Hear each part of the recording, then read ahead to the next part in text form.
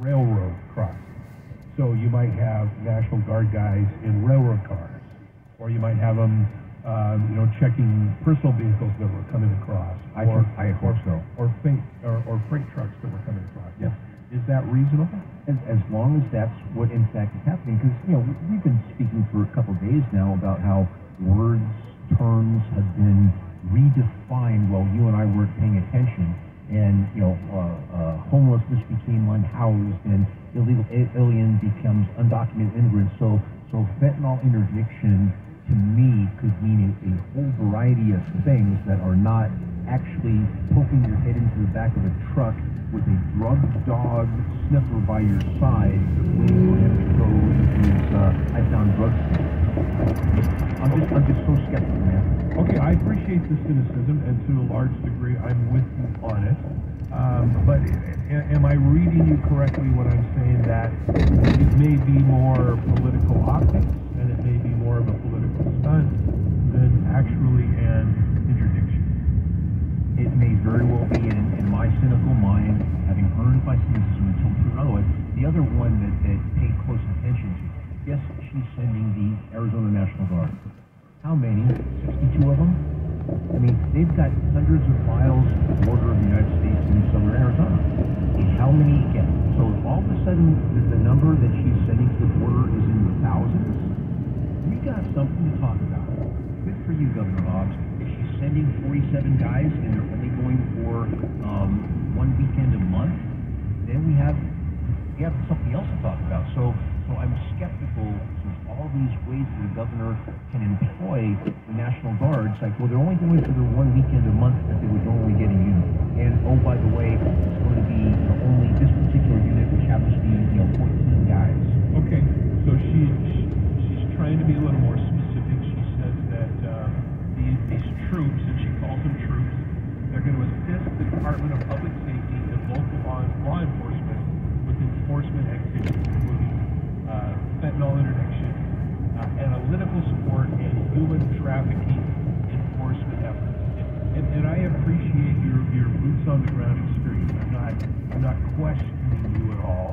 I'm just being a little naive and thinking that an elected official is actually going to do what they say they're going to do, and that what they say they're going to do actually has some teeth to it, right? And isn't just some sort of a press announcement to make itself go away. And until proven otherwise, it is in fact that, so we know it's going to be 1,900 of them. It's going to be there for 7 straight weeks. 57 straight consecutive days. What happens if it's this number of folks off and out for the same number of folks every 14 days?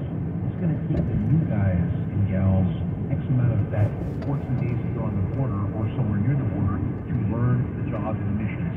It's not something that we're going to plug somebody in and they're going to be 100% impactful on day one. So it's all in the numbers, and they know that. And remember, so if she mobilizes the National Guard for border duty, her state budget has to pay for that, and that's currently not in the budget. So where's she going to get the tens of millions of dollars to keep the National Guard, who's, remember, they're budgeted for 1 weekend a month. That's what they are in the budget for. So if we send them down there for 6 weeks, where's she going to get all that extra money unless, it's only 47 guys and gals and not 1,900 guys? So the devil is in the dog onion. Okay. Again, she's doubling down. She says, with this executive order, I am taking action where the federal government won't. But we can't stand alone. Arizona needs resources and manpower to reopen the Loopville crossing, manage the flow of migrants, and maintain a secure, orderly, and humane border. Again, that's a quote from Governor Hobbs of Arizona. Is that just political speak? Until you show me how many people for how many days and what their actual job description is going to be and their location as it pertains to the actual border. Some of these assignments that we've had National Guard in various states on the border these last few years, but if you really drill down, they're not on the border, they're near the border, and they're doing administrative functions. I'm going to call that generically handing out MREs or Band-Aids or Gatorade or things like that. At one point when I was back in uniform between Iraq and Afghanistan deployments, we almost picked up a gig from Camp Pendleton down on the Arizona border, and we had a chance to decline on it because a bunch of us were going to Afghanistan. But when you started reading the actual legislation that allowed us to go there, we were going to be miles back from the government, from the border. And my favorite part of this was we were not allowed to carry weapons because you never need weapons with the cartels coming across us. Nobody in the Customs and Border Patrol has ever been shot at. So there's this bizarre aspect of the legal history of America, which says that the U.S. military cannot be used for law enforcement purposes on U.S. soil. Lawyers out there will say no, so it's always you have military, i.e. the National Guard, working in getting into law enforcement. So that's why we covered that. Back in the border, all right, that's it. Let's remove the migrants, the aliens, call it whatever we want, crisis. Let's leave the border now. Let's go to New York. So he's already eliminated the radio.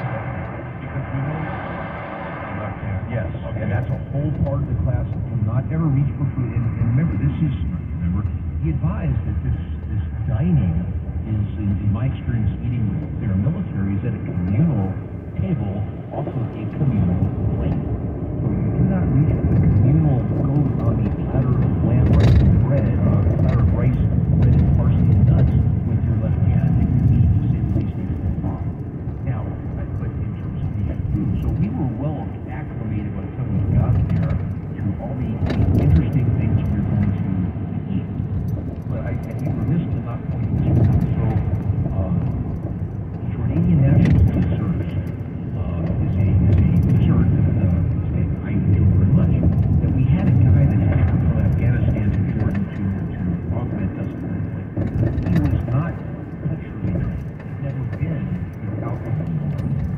And we found out it was his birthday one day, and they brought him in this local dessert that is the classic European dessert. It happens to be orange.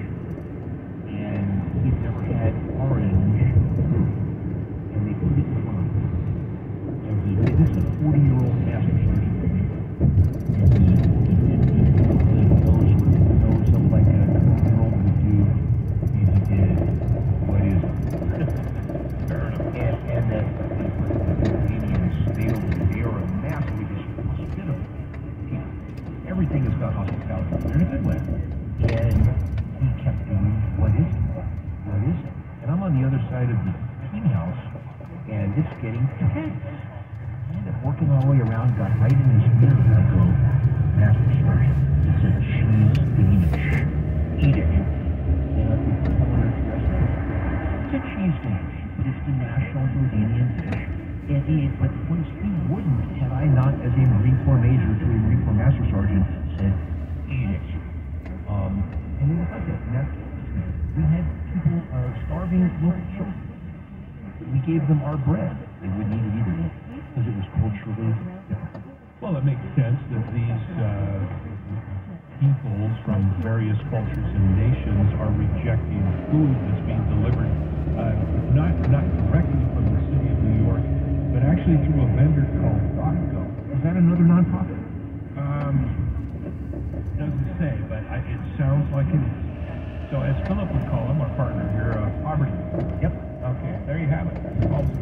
Philip, Tracy on vacation. That's Terry Sladek. I'm Curtis Johnson. It's the afternoon drive here on KMJ, KMJnow.com, or wherever you stream. Right now, east in Los Angeles, southbound I-5 at the State Route 33 off-ramp. There is a big rig that is causing a hazard at this point. In Fresno, eastbound 180, it marks at the off-ramp. Someone has dropped some kind of a ladder or something of the metal nature in the roadway, causing some problems.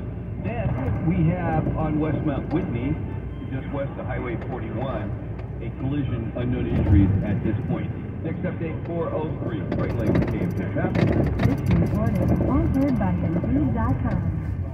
Low but demand remaining high? You need Indeed. Their all-in-one platform helps you attract, interview, and hire candidates all from one place. And Indeed's interview tool lets you schedule and conduct virtual interviews right from their website. Visit Indeed.com/credit. Mike Serenian, owner of the Elbow Room. What's really exciting is we have now started dry aging beef.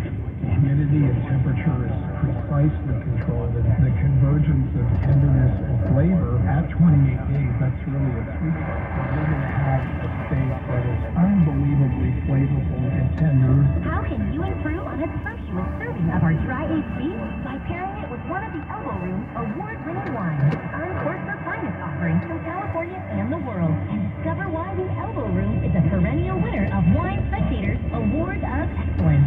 Exquisite taste on the plate and in the glass at the Elbow Room. Dry aging gives you one more really neat option to enjoy flavorful, tender beef. If you think of Illinois or Chicago, you can get a product comparable to the ultra high-end steak.